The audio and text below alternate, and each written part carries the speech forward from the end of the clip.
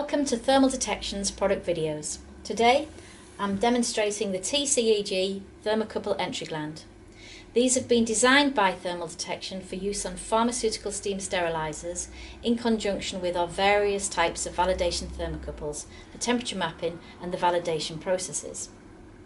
They are supplied with any size triclover or a customized flange, and adapters are supplied when the customer requires either a BSP or MPT male thread. For installation, simply twist the Tommy bar anti-clockwise, raise the locking mechanism plate, and once this is lifted, simply turn anti-clockwise and lift off the brass bonnet. The gland body has 18 slots and each are curved to cradle the thermocouple wire without damaging it. Place the seal with a hole in it onto the curved base of the gland. And then simply install one thermocouple at a time through the centre of the gland and making sure that the hot junction is facing the process. Also make sure that there's only one thermocouple maximum per slot. And here's one that I've already prepared. Just put in the final thermocouple.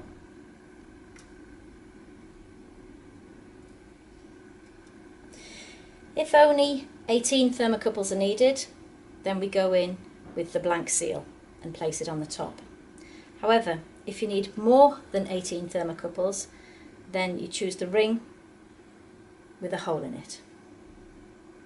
Place it on the top.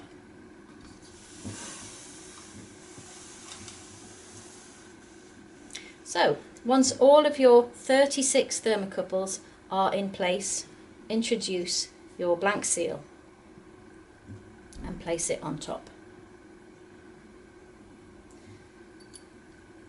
The bonnet is replaced by locating the bonnet profile onto the splines until it drops. Rotate until reaching a stop and you should hear a mechanical click. The bonnet is now locked and can only be released by lifting the plate just here as we did earlier. Lastly, using the Tommy bar, turn clockwise and this will force down the compression nose against the upper seal. This action then compresses the silicon seals against the thermocouples, which are securely held and sealed against the chamber pressure. Hand tight is acceptable, but there is a hex section for those that prefer a quick nip up. Be careful though not to over tighten. We also manufacture the pre-cut and welded validation thermocouples and Y-piece adapters allowing for 72 thermocouples through one port. Please visit our website for more detailed information on all of these products, and thank you for your time, and we look forward to hearing from you soon.